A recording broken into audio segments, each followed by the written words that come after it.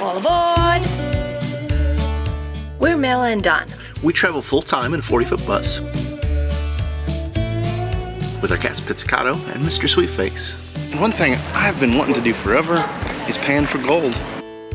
It's literally the size of Mela's head. We messed up. But you don't always get exactly what you want. However, I found gold. Good on. In a place we didn't expect.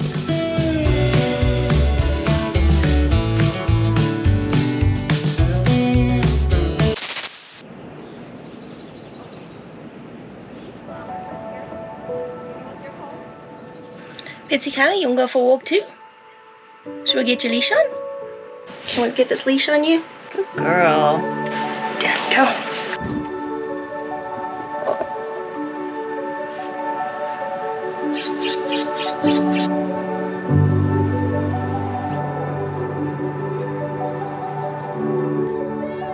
He's got a lot to say today. I don't exactly know where we're going, but it's more like the cat walks you if you have a cat on a leash. Well, hi, cute kitty. Oh, hi, kitty. How you doing? So we're staying in another SKP co-op. This one's called Park of the Sierras. Now we've shared another SKP park in great detail before in a video. We'll link that video up here if you want to go see what these SKP co-ops are all about. Each park is a little bit different and unique, but like the other SKP parks, it offers all the facilities. You've got a clubhouse. They got a room with pool tables and darts. Showers, pickleball court.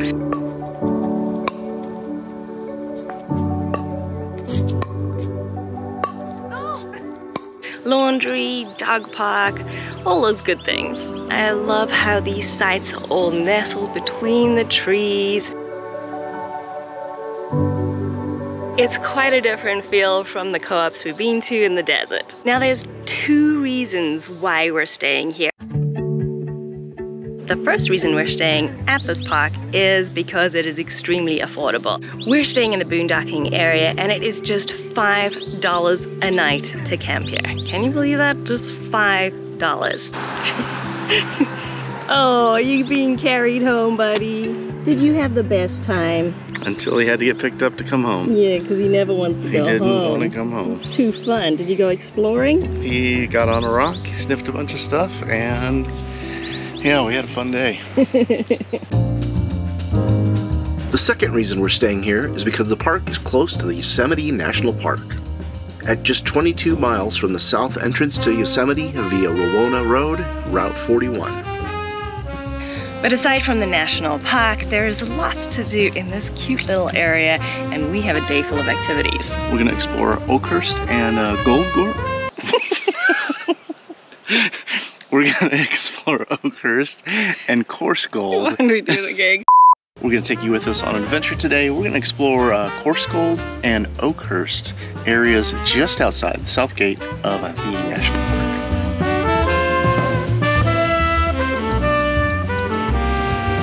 head east toward Port Sierra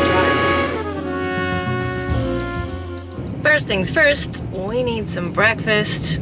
The little town of Coarsegold is just an 8-minute drive up the road.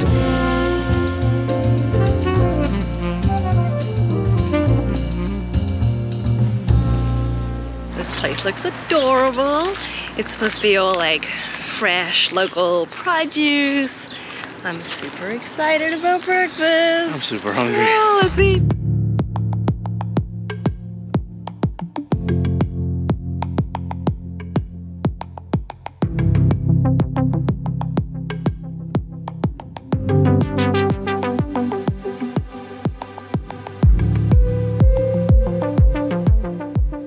I got the chicken and waffles, which I'm pretty excited about.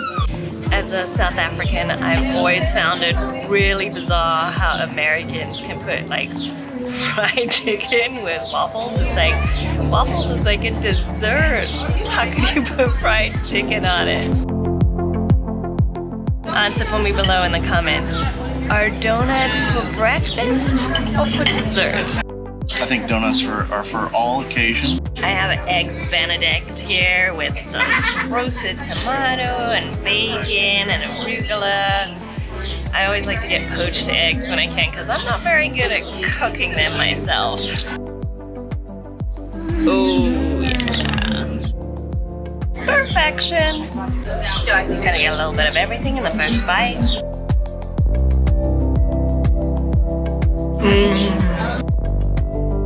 So good.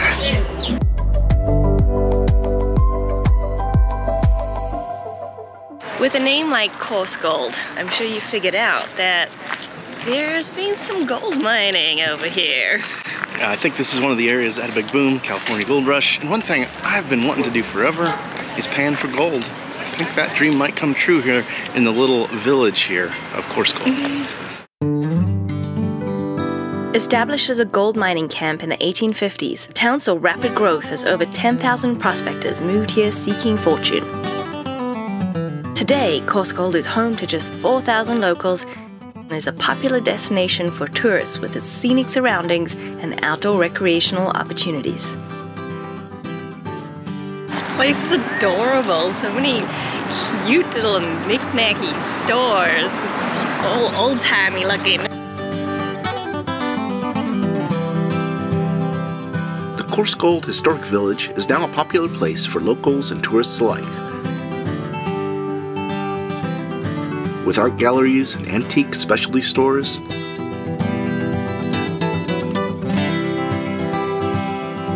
These are so cute.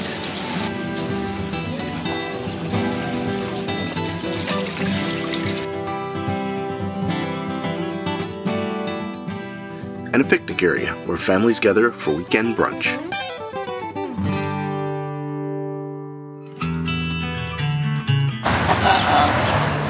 We were promised some panning for gold here, but it doesn't look like there's much going on. Sorry, Don, no panning for gold, but you can get a cowgirl girlfriend here if you want. Yeah, let's do that. That's kind of frightening. Do you want a teepee, Don? Should we get a teepee? Definitely. Teepee tiny home? TP Tiny Home. It'll be our next big adventure, guys. I'm sure that won't take 3 years.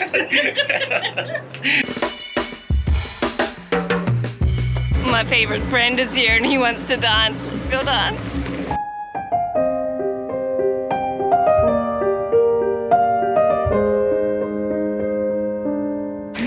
I love that guy so much. Those are made. It's so cute. Oh, it is a warm day, so this is a little hot. What do you think about this canoe? Do you think we could strap this to the top of the Jeep? We could, I don't want to. Well, this little historic village is very cute, but I'm pretty bummed about there being no gold panning. We're gonna have to go find it because Don's been carrying on about gold panning for a while now. They gotta do it somewhere here, right? Somewhere. I mean, we could just go in the creek. Yeah, Just dig with our hands. see if we could find some equipment.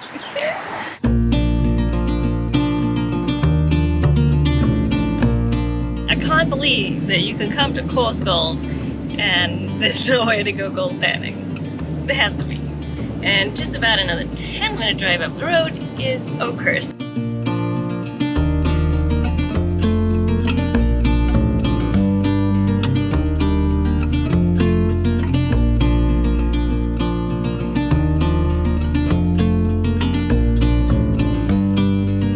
And in case you're gonna get lost in this small town, they have an entire map.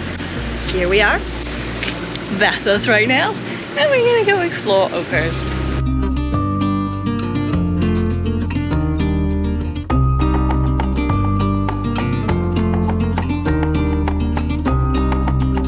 Where better to go and ask if there's any gold panning than the visitor center.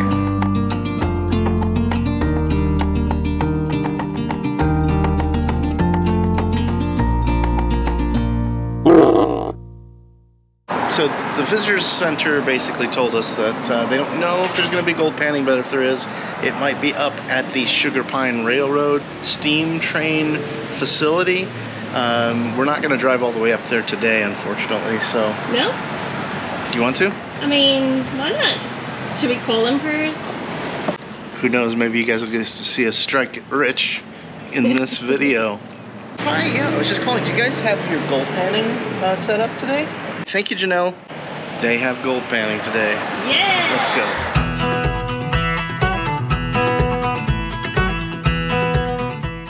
Oh, this is exciting. I tell you what, it is a windy road to go up towards Yosemite, but it is gorgeous. How do you like the drive? I'm getting used to it. I've done it like 5 times this week.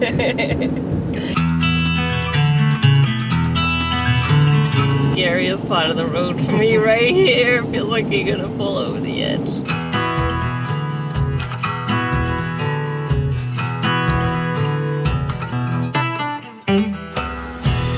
Now, I think we're just under 4,000 feet, and this to me is like one of my happy spots. I love being at this elevation.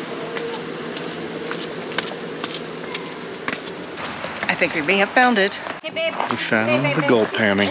Now you might be panning with some kids. They call me Mr. McNugget, and it's not about chicken. The next few minutes was a crash course on gold panning. The real gold looks like that. And I can feel my gold fever starting to rise. In these mountains, there are rocks that have gold hiding inside of them. If gold is heavy, and it's going downstream like that, is that gold, is it going to go to the top of the sand, or is it going to get buried if it's heavy? By the way, you're getting the kids' lesson. That's fun. Way more fun, though. I dig at the river, and I put stuff in a pan like this. And then I do the same thing the river does. I mix it up. When I'm doing this down by the river, every single time, I get the same song stuck in my head. You know what it is? Taylor Swift, Shake It Off. I got nothing in my brain. But look what happens. If I dug in the right spot, look down here at the bottom. Look what happened. See the gold pieces? Gold. That's where we find them, okay? Are you excited? I am. We're doing a real gold panning adventure. And they like to shake them around and see if something's hiding in there. I'm not worried about you doing that. You know why? It's always the adults who can't be patient. First thing we gotta do, just gotta get some water. So dip it down, get some water, and come back up. Go ahead. Now give it a good shake. And we're gonna do something totally different. So look over here. You're gonna hold it with one hand. Look up at me now. Look, can you follow an important rule for me? Can you follow an important rule? The rule is we don't listen to moms and dads. Can you do that? Are you good at that? Yeah. Now all we're gonna do is we're gonna get the water to wash things out. Just a few more shakes of my gold pan, and as luck would have it, I found gold on my first prospecting adventure. Do you know what the laws in California say about finding gold, anybody? All about finders keepers. Do you want to take your gold home? No. No? It's worth money. Let's take it home. Come on over here. Why don't you bring that one over with some water? Are you gonna take this home? Absolutely. I found gold. Good on.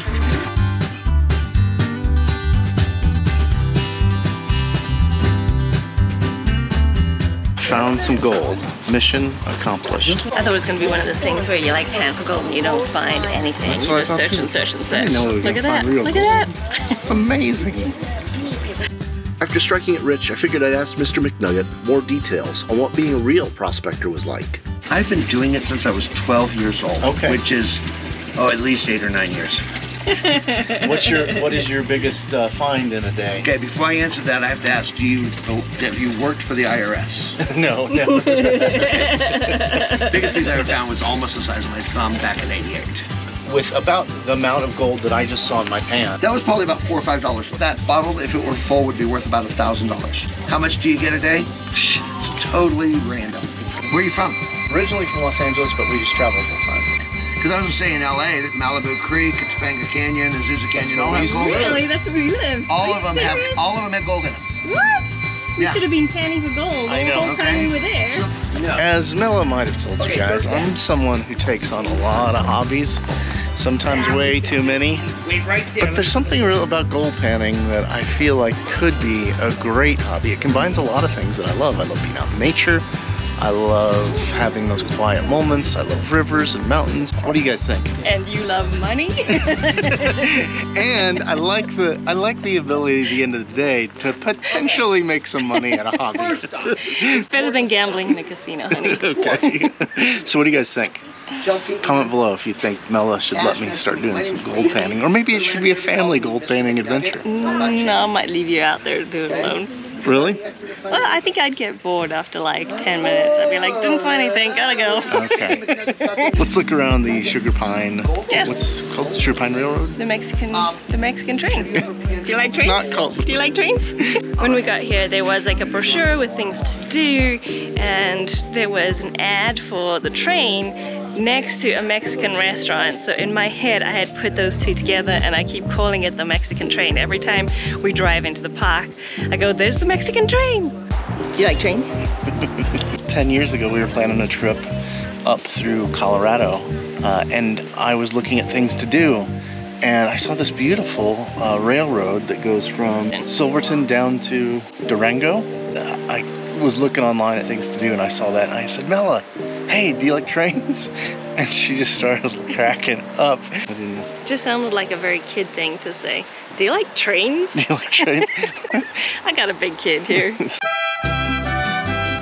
All aboard, Mexican train, leaving in 15 minutes. Take your seats, everybody. Do you think we go all the way down to Mexico?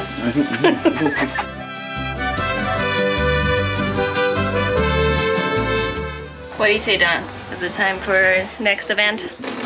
Sure, let's do it. Time to head back down the hill. By the way, Yosemite is absolutely gorgeous right now. The waterfalls are stunning. If you get the opportunity to go to Yosemite before it all dries up in the summer, do it. And if you can't, we got some video on Instagram. Go check out the Instagram reels, because that we can make. All that gold panning got me worked up an appetite. One of the things in Oakhurst that I was excited to try is a barbecue place called Smokehouse 41.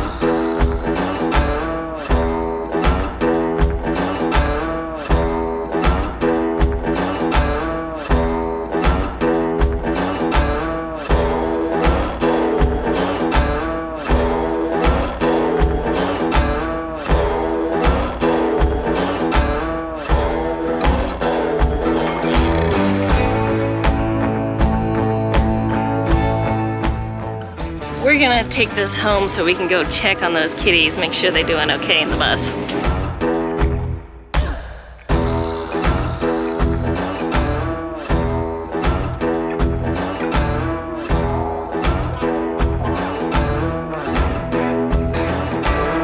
Holy crap, that's ginormous. I've never seen a sweet potato that size. I didn't know you could get them that big. The Baker 41? The 41 Baker. That's what this is called. I don't know what the 41's about. It's how many pounds you put on after you've eaten it. How much do you think that thing weighs? Well, I know how much Mr. Sweetface weighs. He's like 15 pounds, so let's compare. Buddy, can I pick you up? Can I pick you up?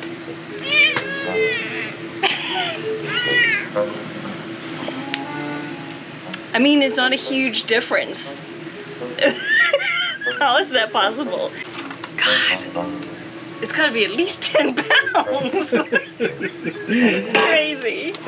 The Bakehouse 41 comes with green onions. The Bakehouse. The Baker 41? Why do I keep calling it Bakehouse? Might have to go for a run afterwards, I don't know. Or nap afterwards. Or fall over. Yeah. I don't even know where to start. Mmm. That is tasty though. It's literally the size of Mela's head. They were like, do you want extra meat because you're sharing it? I'm like, hell no, this is plenty food.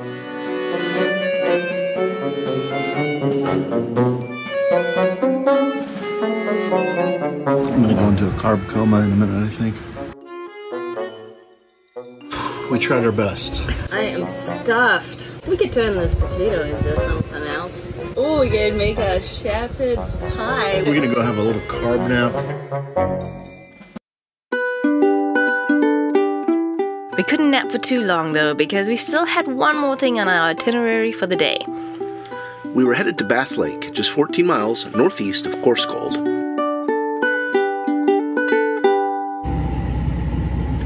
We messed up.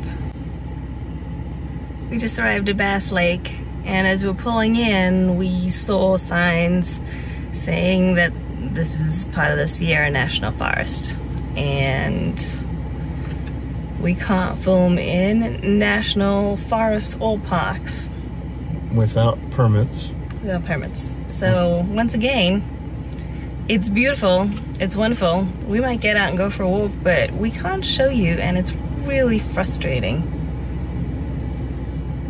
We just didn't realize this was part of the national forest. So we decided to come back to the park, and our friends that we've met here, Bill and Nettie, have offered for us to borrow their golf cart so we can go along one of the trails in the park. And I can't tell you what to do. Go across, drop her off, and then back up, and then just. But you will get wet with these tires. All right. It doesn't matter if it gets wet inside, so don't worry about it. Okay. Whee! That's Bill and Nettie, and they saw our video that we made about the Saguaro SKP Co-op in Benson, Arizona, and they messaged us straight away and said, you have to come to our park. As soon as we arrived, Don bumped into them. Like the second we Yeah, like we just had arrived. So we've got this map of the park. We need to make our way to the creek. This place is a bit of a maze. But that's part of the charm of this park, as the sites are terraced with plenty of trees with a great feeling of privacy. Little bunnies. Hey bunnies. Is this your hangout? Like this house? So at some point we need to go right. Totally missed our turn.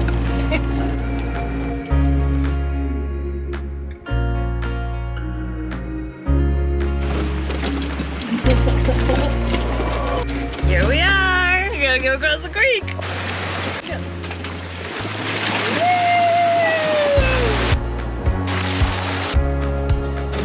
And we did. They said there's pumas and bobcats out here. That would be pretty fun to see, actually. What? Ow, tailbone.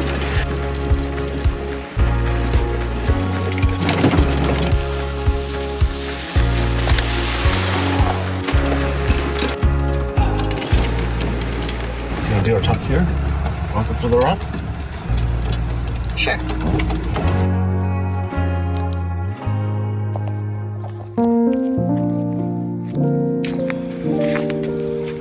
It's really nice and peaceful out here.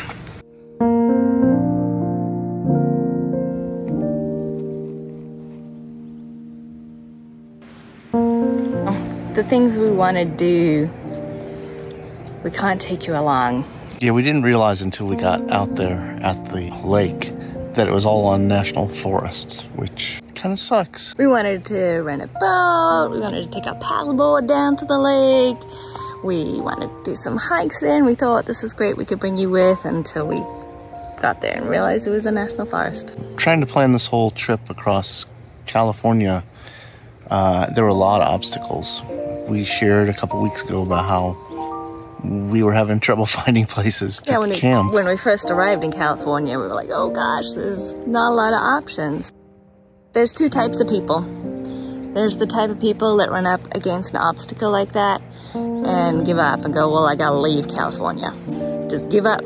It's too expensive, it's not gonna work. And then there's the other type of person that sees an obstacle as a challenge, and it's just something you have to figure out. And we are figuring out how to travel in California. And we're figuring out how to travel in California affordably, which was a huge obstacle.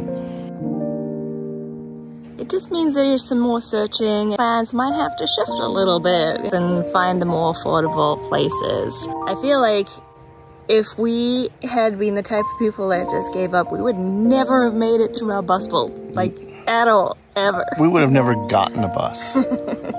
Going through that whole process of getting the bus built to get on the road, I feel like we're more resourceful than we've ever been. Definitely, for sure.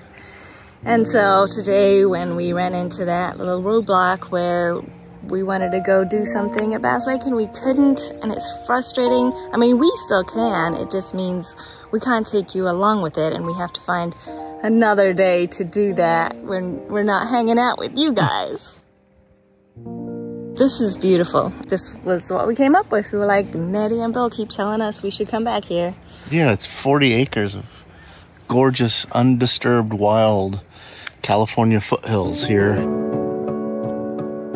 And you got to do some off-roading. Yeah.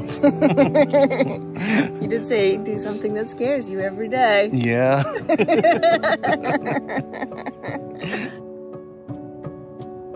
I think now that we finally hit our stride in our actual bus life adventures, we're comfortable getting around, we're comfortable finding places, we're flexible getting through and dealing with obstacles.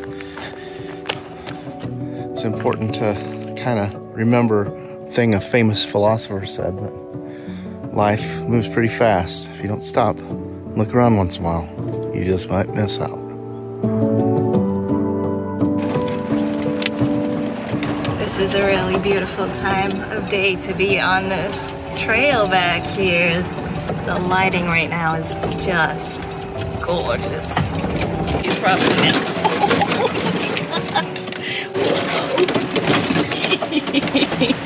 Well, it is definitely bunny central back here.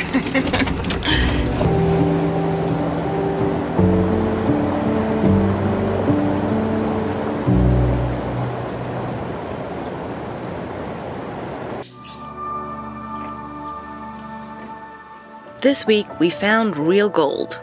I found gold. Good on. There's gold in the hearts of the people we've gotten to spend time with.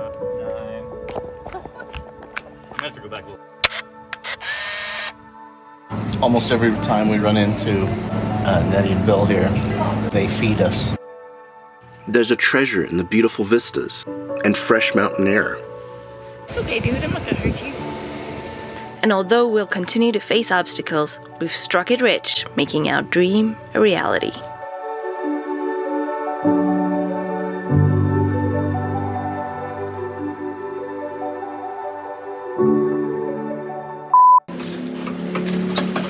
Operator, I'd like to make a call. No, I'm talking to the camera. I'm out walking Mrs. Sweetface. There's the physical gym. It was a big headbutt.